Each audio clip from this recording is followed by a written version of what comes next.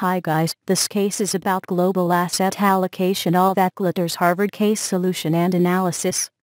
To decide whether the position in gold, the main character must assess its function as a strategic component in any portfolio, as well as the fact that it is time for opportunistic tactical allocation.